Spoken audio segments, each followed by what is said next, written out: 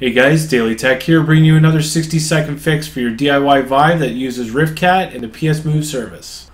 Sometimes during gameplay you'll find that your view and controllers get all out of whack, and that can be really frustrating. You lean forward, but in game you end up going to the side, or your controllers are nowhere to be seen. But through some trial and error, I have found a way to get it all straightened out in game every single time without having to restart Steam VR. So here's to no longer relying on the VR gods to get it all straightened out for you. Even get to bronze.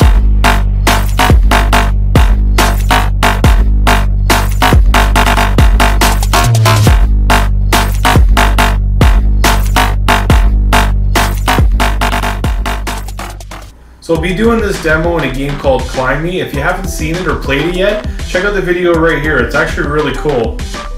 Now I'm sure you've run into this situation many times before where your controllers really are nowhere to be found. You gotta look, and there they are, kind of in a weird spot. And also if you lean forward, you can see that I'm going sideways, which is really not desirable at all. So here's the first thing you want to do is you want to look down and make sure you're in the center of your circle. And once you're in the center of that circle, somehow you might get there, but you might have to do this a little bit. But then you want to look directly forwards to the point where you calibrated in Steam VR as being forwards, and also using the calibration master with the PS Move service. So once standing here, first thing to do is to hit the recenter button in Riftcat. Now using a Gear VR, it is just a touchpad on the side of your headset. So there we go, that's been hit.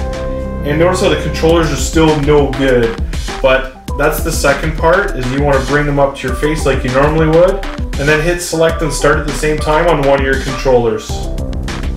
And check to make sure your hands are okay. If they're not good, then bring them back up to your face and then hit the start and select button on the other controller, and they should be fine.